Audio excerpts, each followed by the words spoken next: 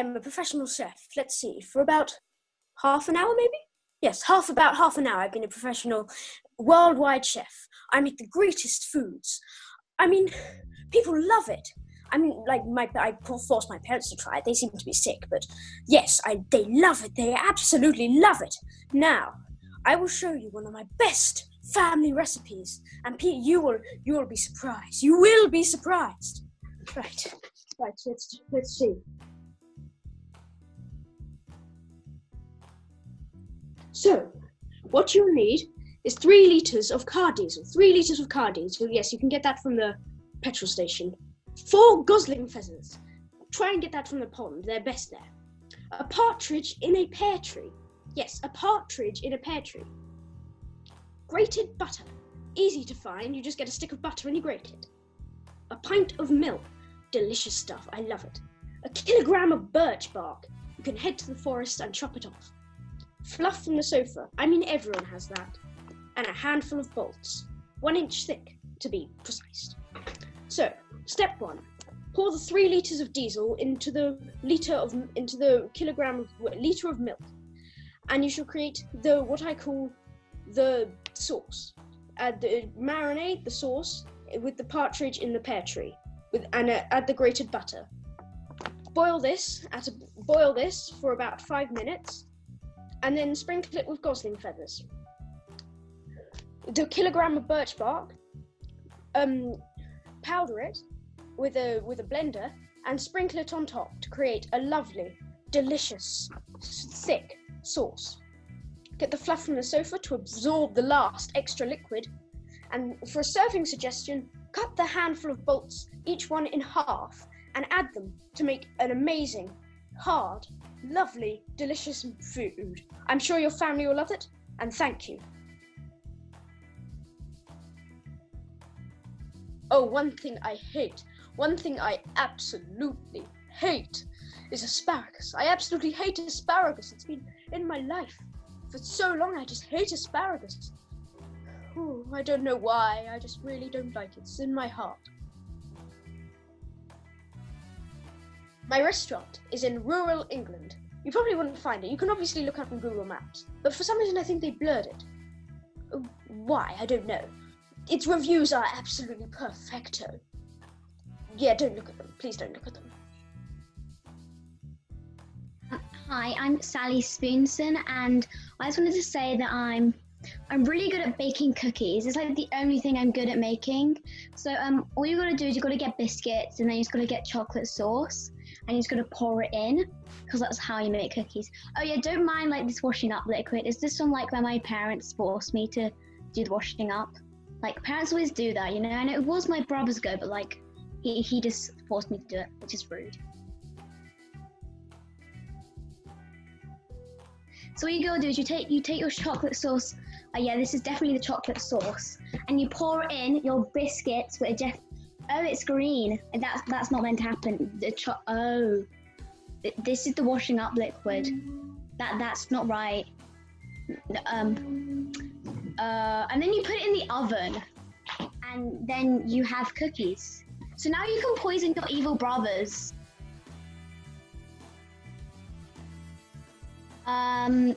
It's what's trending right now, and you've got to be on the trends.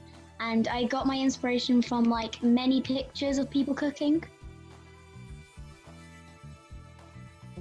I want to try cooking maybe a poisoned cake, because like the cookies don't really seem to be poisoning my brother at the moment. Like he seems to just like not notice.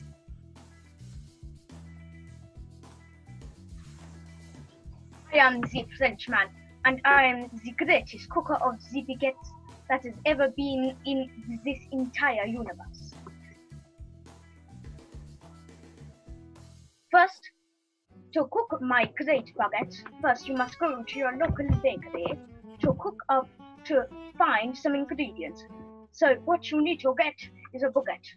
You head home, then you put your baguette in the oven for 30 seconds. Then when you pull the baguette out, you have your baguette, which was cooked totally by you and not by anyone else. So win, so you can show off to all of your friends and families that you are the greatest person ever at cooking baguettes, which will taste so nice, and everyone will believe that you have made it. So, thank you for listening to my recipe, and hopefully you rate my blog 5 stars. Well, it all happened when my parents were in a tragic accident, when a baguette fell on their head, and they tragically passed away from a baguette accident. So I decided to take my revenge on the baguettes by cooking them up and eating them for dinner, lunch and breakfast, and all three meals a day, baguettes. I have my blog, which is called baguettekillers.com, where I hope you will like it, because it is all about the tragedy of the baguettes which fell to my parents, and how good baguettes are, even though they are my mortal enemies. So, my name is Lola, and I have 2 passions in life, which are contortion and cooking. And unfortunately, I'm not a professional chef, because nobody wants to hire me because they think I'm not authentic. But anyway, we're going to be doing a mug cake, which is perfect for people who just don't feel like making a cake. You can just make it in a mug. It's really easy. So you need 4 tablespoons of flour,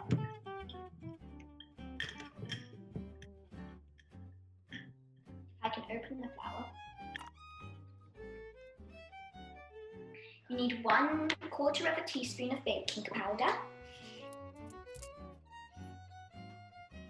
Well, it won't open, so we'll just have to skip the baking powder. We need 4 teaspoons of sugar, 4 teaspoons of milk, and 3 teaspoons of peanut butter, or tablespoons.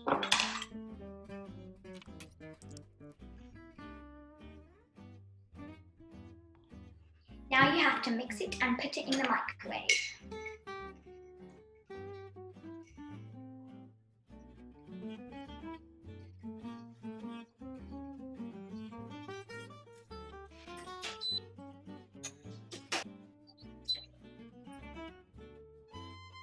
And that's it!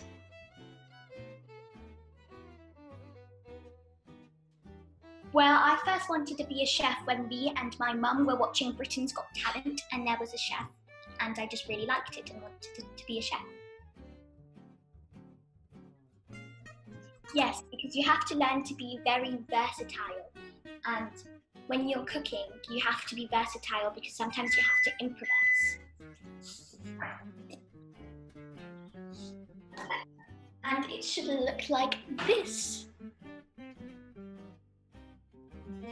I can't wait to try it. It looks so delicious and I'm super, super excited to try it. You can look at my Facebook where I post inspirational quotes. My name is Chef Andre and I've been cooking for around 7 years now. This dish is an apple and blackberry pie, which my grandma always bakes when she comes, as she lives in Russia. So when she comes, she always makes it. She inspired me to do cooking.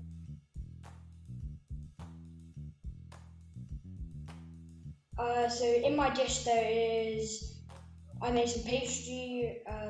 There's apples, baked apples, blackberries, touch of cinnamon, and some honey. So it's really easy. It takes around half an hour, and yeah. You can see more recipes in my cookbook Pies. Hope you enjoy it. Go down in the link in the description to find it.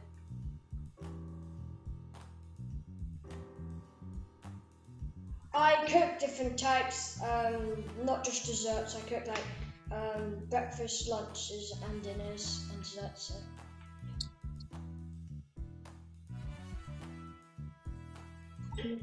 I like to have this when like the whole family's here and it's cold winter, like next to the fire, and you have this with a touch of ice cream. Hello, I am Chloe, and today I'm show you how to make a vanilla milkshake. So you'll need 2 scoops of vanilla ice cream, 200 milliliters of milk, 1/4 of a teaspoon of strong vanilla extract, and you want to blend it up.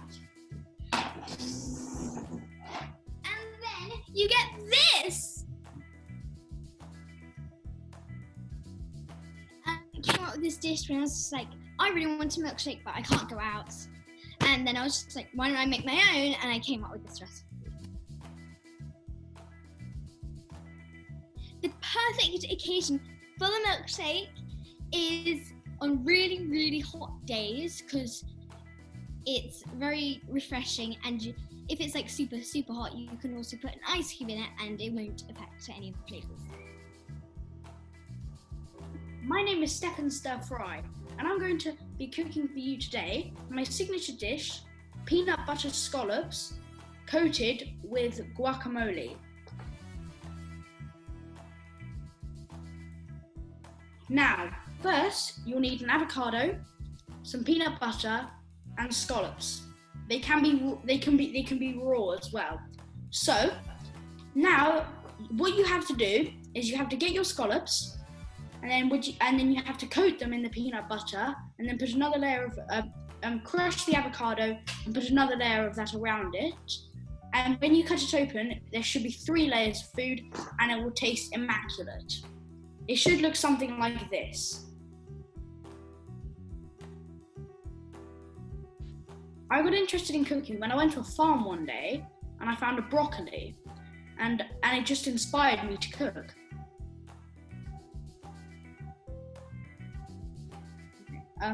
You can find me, Stephen Stir Fry, at 8 p.m. on the BBC every Thursday. So, my name is Miss Mushroom, and today I'm making for you a carrot cake and a banana milkshake.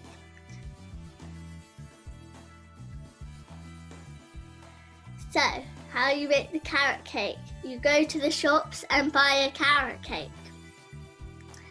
How do you make the banana milkshake? So, you get bananas, you get milk, and you just blend it together. That's how you make a banana milkshake. That's basically it.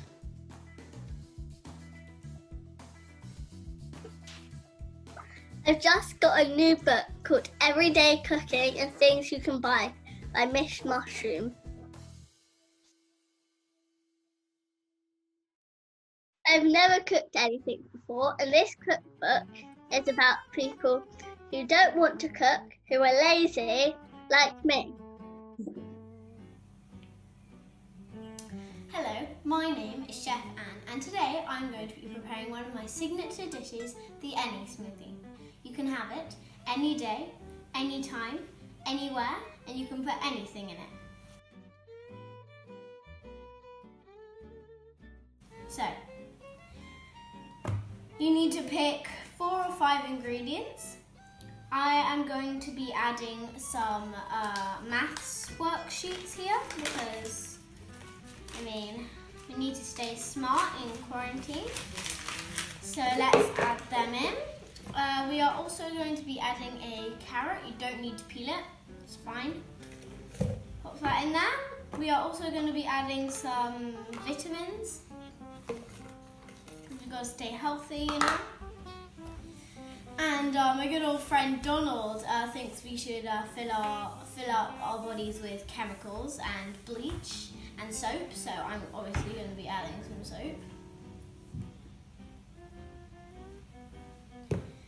And last of all, I'm going to be adding a hairband to tie it all together. So now you just need to put the lid on.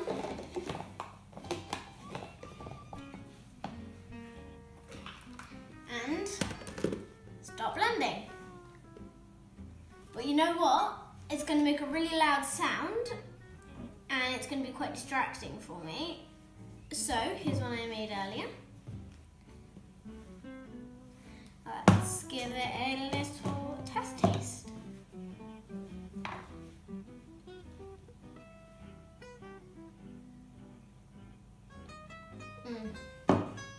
That was really good. I'm very proud of myself for making that. I'm very proud. Now, if you want to be as proud as me, be sure to check this recipe out. Go make it because it's so fun. And you don't need to go to the shops and waste money because, I mean, what's the point in that when you have loads of amazing ingredients right here at home? Anyway, thanks for watching. My name is Chef Onion and I am 64 years old and I've been cooking for about 63 years, since I was 1 really. Today I'm going to show you how to make a 30-second chocolate bar. All you need is a chocolate bar, a bowl, and that's really it. Okay, and a spoon. Don't forget the spoon. First, take the bowl. Melt the chocolate bar in the microwave for 10 seconds. Put it in the bowl. Mix it with the spoon.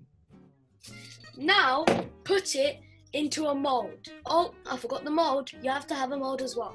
Put it in the mold. Set it in the freezer for 10 minutes.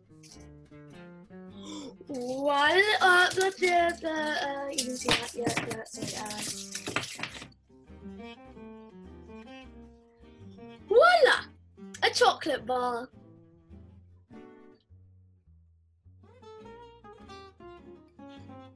Well, like I said, I was 1 year old when I wanted to be a chef, and I saw my great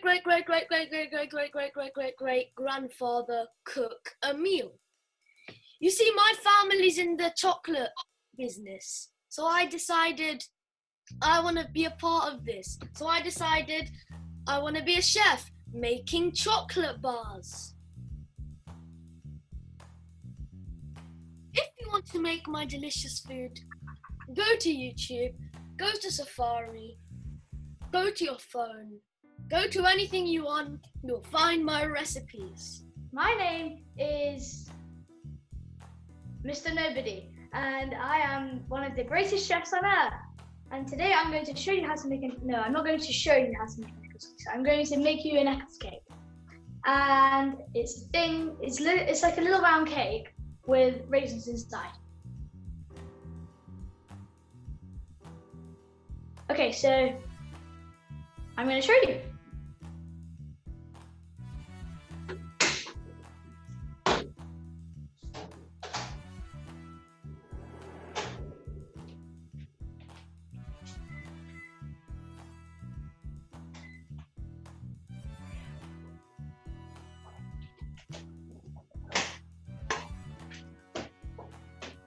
And the bars of the most beautiful Eccles cakes ever.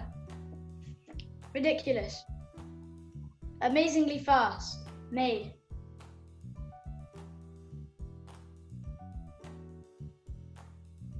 First was about becoming a chef 2 days ago. And I looked in the cookery book of my mum's and I saw how this recipe, and I kept on making it every 5 minutes. And I got so good at it that I can just do it now, like that.